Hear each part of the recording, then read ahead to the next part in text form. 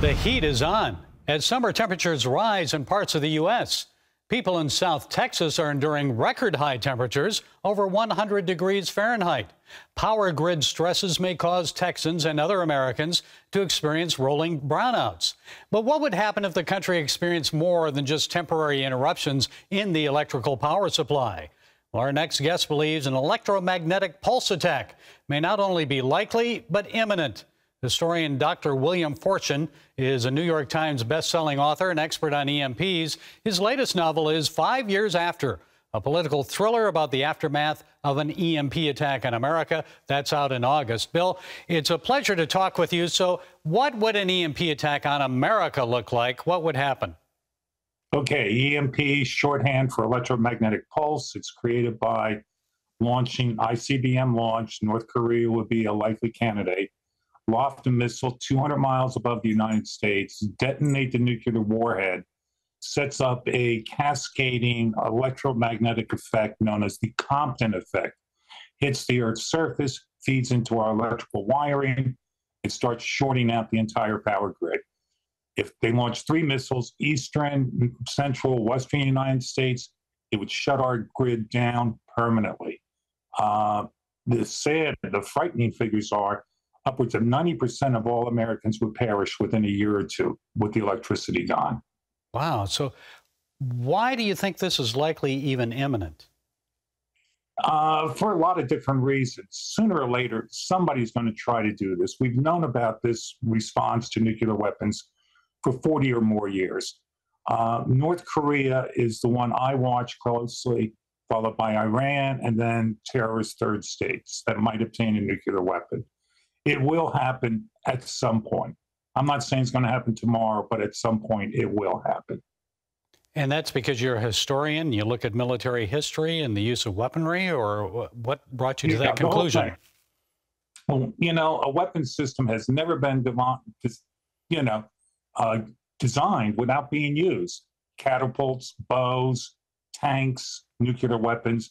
Sooner or later, somebody is going to use this against an opponent.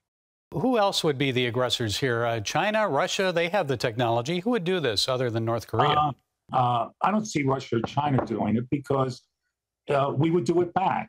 North Korea actually does already have the capability. North Korea has the capacity to launch a missile at least to the west coast of the United States. And they've had it for several years now. They're the players I worry about.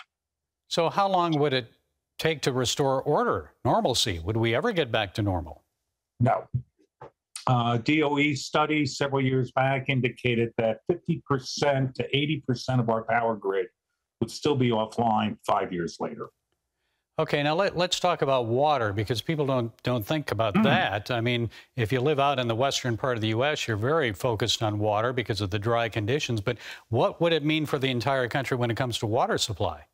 Well, I'll ask you a quick question. When you got up this morning, where did your water come from? Yeah, it came from my faucet. Yes, yeah, it miraculously comes out of the faucet. It requires electrical power. Electricity is the fundamental building block of our society. We lose our water, we lose our food. About 20 days food is about the max for most towns.